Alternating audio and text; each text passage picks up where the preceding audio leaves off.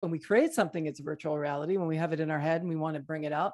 But then there's another virtual reality, which is the story we tell ourselves about the story that we want to bring out into the world. And that's the dangerous story, not the one that you're creating that's beautiful for everybody, but the one that you're creating for yourself about how no one's understanding and it needs to come out. And then that's what blocks us. It's not even that you need to try harder, smile bigger, or knock on more doors, so much as you just need to know that if you just keep connecting to who you are and what your why, let's say, is that the right people will find you. I really believe that.